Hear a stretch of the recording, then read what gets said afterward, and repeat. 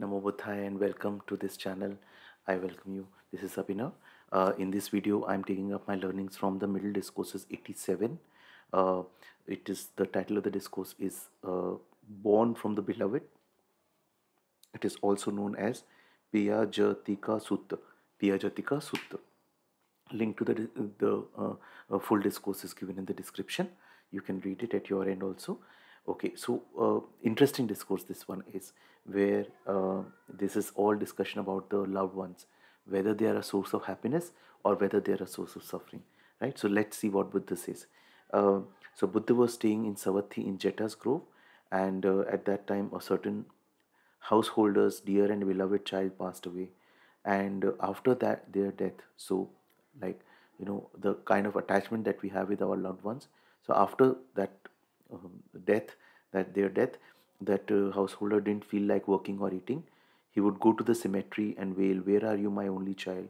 Where are you, my only child?" And then he went to the Buddha. He bowed and sat down on one side. uh, the Buddha said to him, "Householder, you look like someone who's not in their right mind. Your faculties have deteriorated." So that person asked, "Sir, how my faculties have got deteriorated? For my dear and beloved child has passed away. Since their death, I haven't felt like working or eating. I go to the cemetery and wail, 'Where is my child? Where is my child?'" So Buddha said, "That's true, householder. That's so true." Buddha knew about how mind works, how our various feelings and emotions work. So Buddha said, "For our loved ones are a source of sorrow, lamentation, pain, sadness, and distress." Now this is a now this is a householder who is wailing because of his death of his child, and Buddha is giving him a very direct kind of a statement. Uh, Again, Buddha is not a pessimistic. Buddha is not a optimistic. Buddha is a realist. He says what there is. So he says, Buddha says, our loved ones are a source of sorrow, lamentation, pain, sadness, and distress. Now, that householder who was under that influence of grief and everything, he said, "Sir, how on earth could one could ever think of such a thing? For our loved ones are a source of joy and happiness." So, disagreeing with the Buddha's statement, rejecting it, he got up from his seat and left. Right? So, he did not agree with what Buddha said. He said the loved ones are a source of joy and happiness. Now, at that time, several gamblers were there, so who were playing dice not far from the Buddha. The householder approached them, and they said that that's true, householder. Our loved ones are a source of joy and happiness. So then he said that the householder thought that the gamblers are right, Buddha is wrong, and he left from there. Right? Then what happened is this kind of a conversation went up to King Pasenadi. Pasenadi, who had taken over Kosala, where Buddha was living at that time. So he addressed Queen Malika. Now Queen Malika was a lay disciple of the Buddha, and she was very much into Buddha's teachings, and she was very much kind of having a faithful devotion to the Buddha's teachings. So King Pasenadi was not yet a kind of a follower of the Buddha. So he addressed Queen Malika.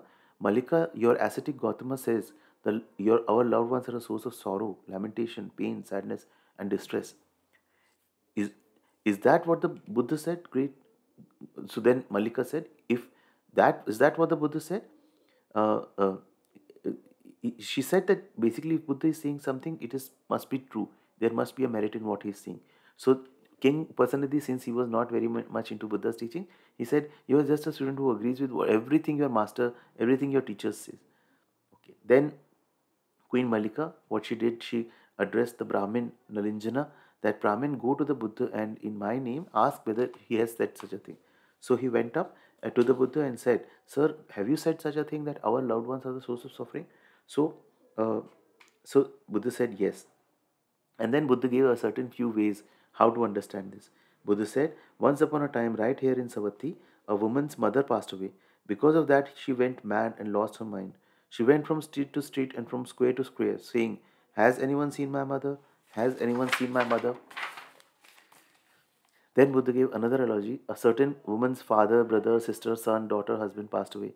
Because of that, she went mad. Right? Similarly, a certain man's mother, father, brother, sister, they passed away, and he went mad and lost his mind. Right? This is another way to understand how our loved ones are a source of sorrow, lamentation, pain, sadness. Then there's another thing Buddha is saying, that another example he's giving, that Once a time, right here in Savatthi, a certain woman went to live with her relative's family, but her relatives wanted to divorce her from her husband and give her to another who she didn't want. So she told her husband about this. But he cut her in two and disemboweled himself, thinking, "We shall be together after that." That means he took a very rash and impulsive decision. He murdered her and he also committed suicide, thinking that together he and her wife they will live together after death.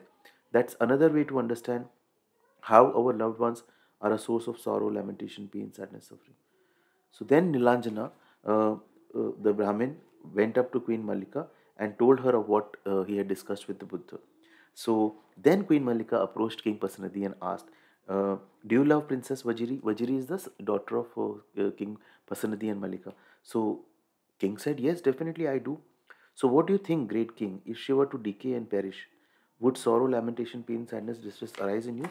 King said, "Yes, definitely. My life will fall apart." So Malika said, "This is what Buddha was referring to when he said, our loved ones are a source of sorrow, lamentation, pain, sadness, and distress." Then she discussed about some other like Lady Vasabha, General Vidudabha, all the children, sons and daughters. Then she asked, "Do you love me?" He said, "Yes." "If I are to decay and perish, then what?" So he said, "My life will fall apart." Right? So all these things she asked. And then she said, "This is why our master says," right? So then, when once King Pasenadi got this kind of a thing in his personal life, that if my loved one, something happens to them, if I will fall, my life will fall apart. Then he understood. He said, "It's incredible, Malika. It's amazing how far the Buddha sees with penetrating wisdom." And then he got arranged his robe and raised his joined palms towards the Buddha and expressed this heartfelt sentiment three times. Homage to that blessed one, the perfected one, the fully awakened Buddha. And he said this three times. So he understood and Buddha's view and why Buddha said that, and he said homage to the Buddha, the fully awakened one. Right? So friends, it's a very important discourse. Um, See, if you understand, uh, when you talk about attachments, there are many attachments. We have attachments to our job, our money, our power, lot of things, pleasures in life. But the strongest attachment that you have is the love with our family members, and that love actually is the becomes the source of sorrow.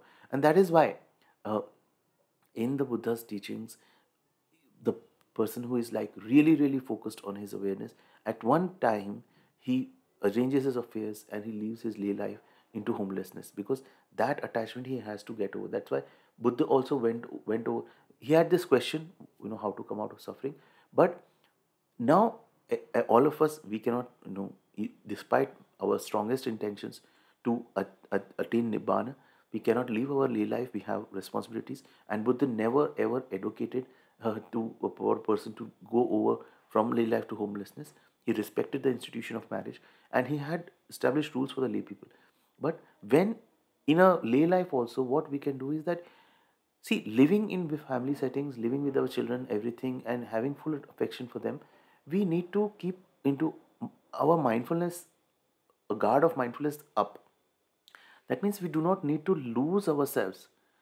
There is lose ourselves in our affection, lose ourselves in attachment to our loved ones. See, there is a difference between having affection for our loved ones and family members, taking care of them, taking care of their well-being, and losing ourselves in our attachment to them, right? Because see, when we attach with them, then what happens is possessiveness tendencies come, right? Demanding tendencies come. He should do the way that I want because I know what is good for her or what is good for him. We have this thing. I have this thing for my daughter. These things come that she should choose this occupation or this vocation. She should study in this field because I know that it is better for her. So these kind of tendencies, they start creeping in and they become a source of sorrow, because this craving to my idea that my daughter should choose this subject or that subject, right? And when she doesn't do that, and I suppose I see her suffering, that she's not living the life which I should have I thought she should be living, which would not entail suffering for her. That causes my own suffering, that binds me, right? So let family members live their life, give love, affection, but don't get attached. So be I'm not saying don't get attached. Be mindfulness of your attachment that comes with your love, right? So I hope this was useful. This discourse was useful for you, and do share your thoughts, your insights in the comment section. Thank you so much for watching. Namo Buddhaya. Namo Buddhaya.